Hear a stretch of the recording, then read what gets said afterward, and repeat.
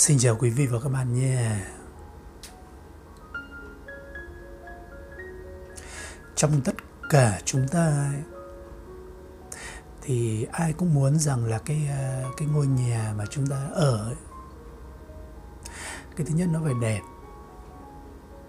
cái thứ hai nó hợp phong thủy, cái thứ ba là nó phải có vượng khí, và càng ở lâu thì chúng ta càng cảm thấy là nó có may mắn, nó có lộc.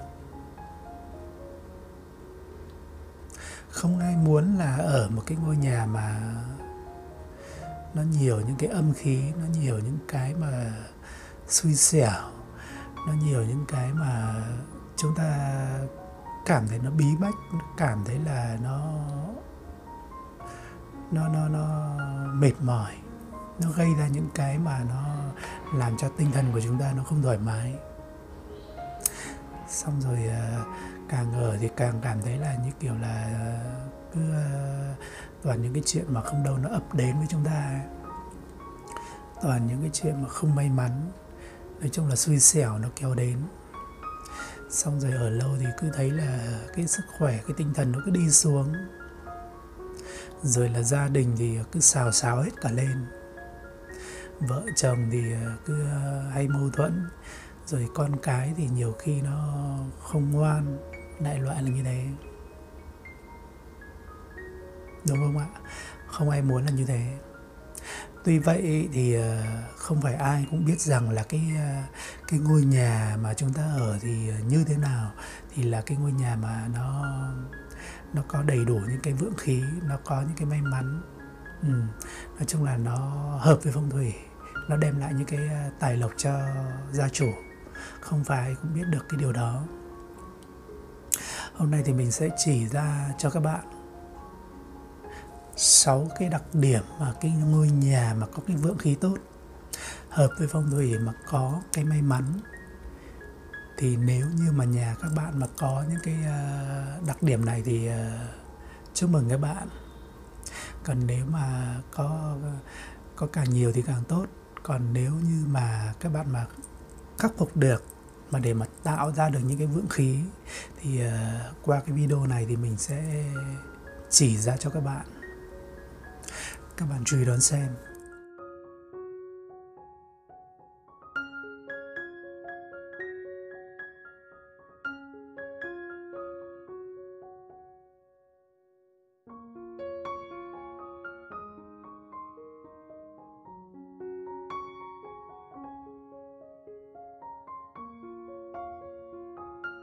Cái đặc điểm thứ nhất mà mình muốn nói với các bạn ấy, nghĩa là cái ngôi nhà của các bạn ấy nó không bị khuất cái tầm nhìn. Nghĩa là cái phía trước ngôi nhà của các bạn ấy nó thoáng đãng, nó không bị chắn cái tầm nhìn. Nói chung một cái ngôi nhà mà có vượng khí, mà là một cái ngôi nhà đẹp ấy, thì cái không gian nó phải thoáng đãng, nó phải rộng,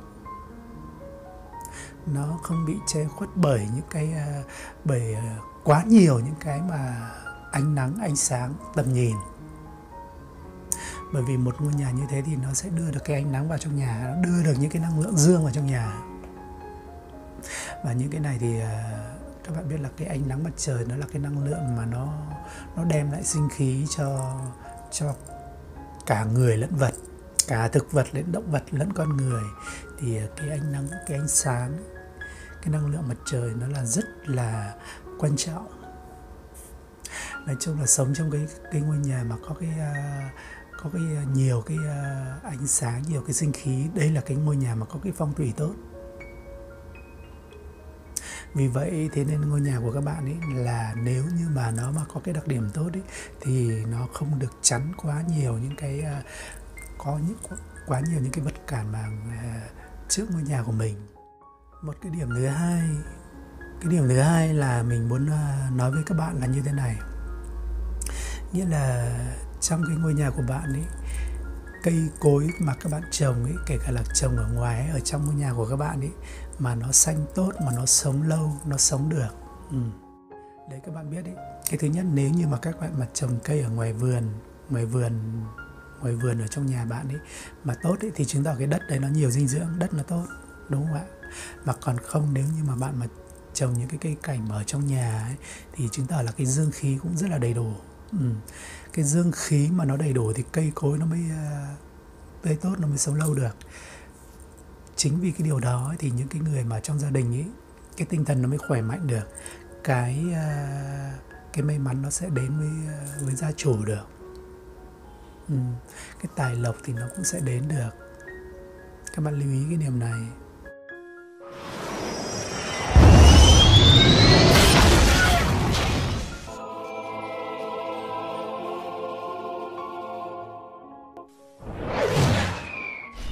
Một cái điểm nữa là như thế này, nghĩa là ngôi nhà của bạn ấy nó có tam hợp.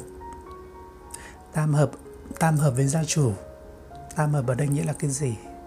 Nghĩa là cái cửa chính này, và cái hướng bếp này, và cái khu vực mà ban công này, nó hợp hướng với cả gia chủ. Nó cùng hướng với gia chủ, nó thuận với gia chủ. Đấy, cái này thì trong phong thủy thì người ta nói là tam hợp. Nếu như mà bạn mà sống trong cái ngôi nhà mà có được cái tam hợp như này thì xin chúc mừng bạn. Cái điều này thì nó sẽ hợp với bạn, mà nó giúp cho bạn cái tài lộc, nó giúp cho cái may mắn của bạn ấy, cái tài khí của bạn luôn vượng, luôn phát triển. Nói chung là từ đó thì gia đình của bạn thì sẽ sung túc, sẽ đầy đủ, sẽ gặp nhiều may mắn. Các bạn lưu ý là nếu như mà có được cái tam hợp như thế thì các bạn lưu ý là những cái nơi như cửa chính, cửa ra vào đấy, hay là ban công, hay là bếp, các bạn phải chú ý là luôn luôn phải để nó dọn dẹp, làm sao mà cho nó sạch sẽ, làm sao mà cho nó thoáng khí, nó sạch sẽ, thì nó sẽ may mắn hơn nhé. Một cái đặc điểm thứ tư mà mình muốn chia sẻ đến với các bạn là như thế này, nghĩa là trong cái ngôi nhà của bạn ấy bỗng dưng mà có chim này, hay là có dơi, hay là có ong mà nó kéo vào ngôi nhà của bạn, nó làm tổ. Các bạn để ý nhé. Nếu như mà nhà của các bạn mà có cái dấu hiệu, có cái đặc điểm này thì chứng tỏ là cái ngôi nhà của bạn rất là tốt. Bởi vì theo phong thủy, theo cái truyền thống thì người ta cho rằng ấy, thường là đất lành thì chim đậu, đúng không? Hay là tất cả những cái gì lành thì những cái loài mà dơi hay là ong nó đều tìm đến. Ong thì luôn tìm đến những hương hoa, những cái nơi mà thơm, những cái nơi mà nó dễ chịu, đúng không ạ?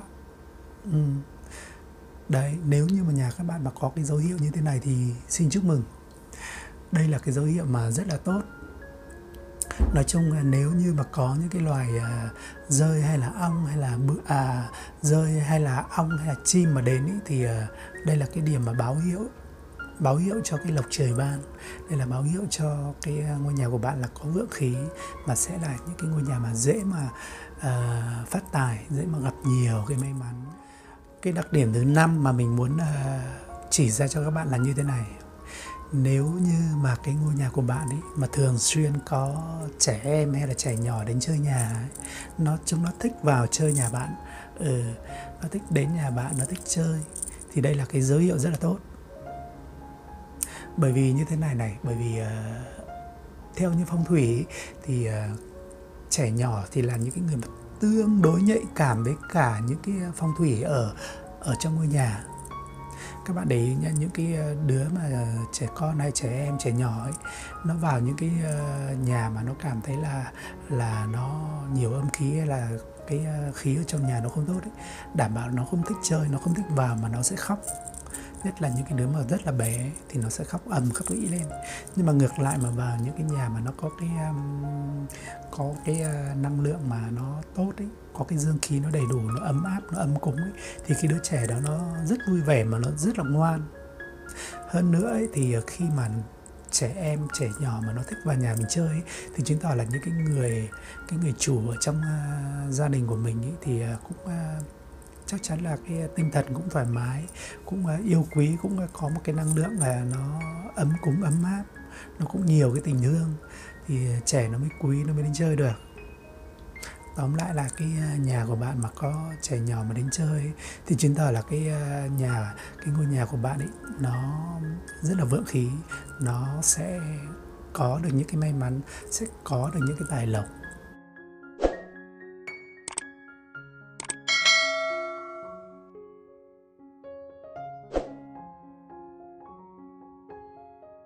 Và cái điểm cuối cùng mà cái đặc điểm cuối cùng mà mình muốn chỉ ra cho các bạn ấy, cái đặc điểm thứ 6, nghĩa là cái ngôi nhà của bạn ấy là những cái người mà những cái thành viên trong gia đình của bạn ấy luôn luôn là thuận hòa.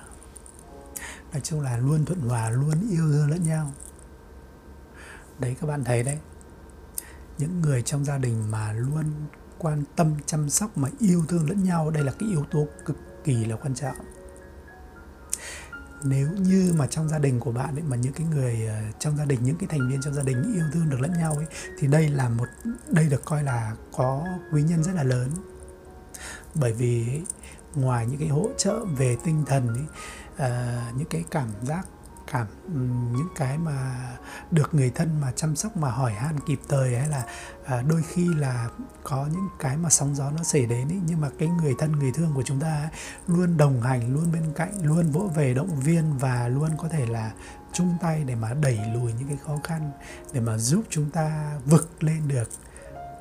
Thì đây là những cái người mà người ta gọi là cái ngôi nhà mà có những cái thành viên mà thuận hòa, yêu thương nhau ấy. Cái này là điểm cực tốt. Gia đình bạn ấy mà có cái điểm như cái đặc điểm như thế này thì xin chúc mừng. Cái ngôi nhà của bạn ấy là cái ngôi nhà mà có cái khí tốt, mà sẽ sinh ra những cái may mắn. Đó.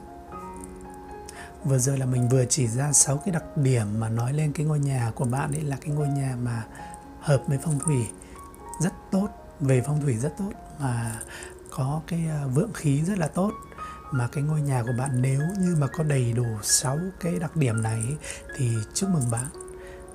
Cái ngôi nhà của bạn có vượng khí, có tài lộc rất tốt. Còn nếu như mà nó có một đặc điểm trở lên ý, thì xem ra cũng là tốt rồi. Thôi, video tôi hôm nay đến đây là kết thúc. Cảm ơn quý vị cùng các bạn đã quan tâm theo dõi. Chúc quý vị cùng các bạn luôn vui vẻ, khỏe mạnh trong cuộc sống. Nếu như các bạn có đóng góp, có ý kiến, có phản hồi, hay là có thắc mắc, hoặc là yêu cầu mình chia sẻ về cái vấn đề gì, thì các bạn hãy để lại bình luận ở bên dưới cho mình. Thân ái, chào tạm biệt.